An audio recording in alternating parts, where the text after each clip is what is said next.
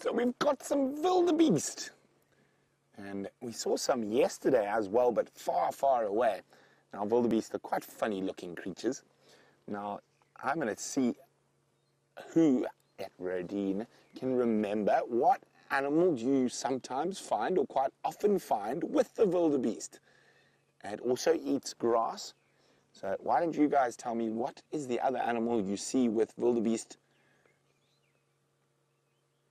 And you can see the wildebeest are using this very specific habitat.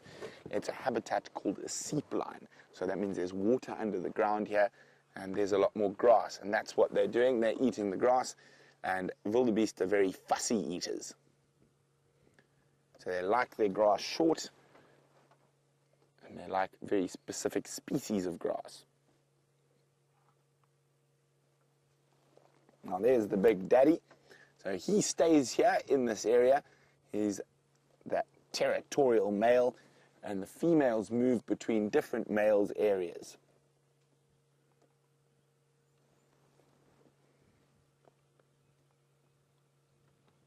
And they're very, very relaxed at the moment, the wildies, having a nice morning munch.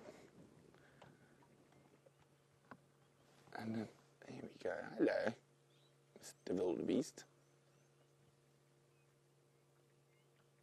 So, because it's a drought, we might find some wildebeest in areas that they not normally are.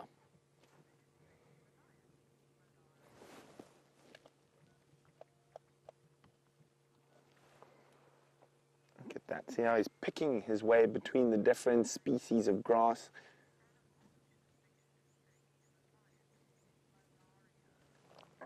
Hi, Malaria. Malaria is wondering what animal is the biggest threat to a lion. Malaria, other lions are the biggest threat to lions.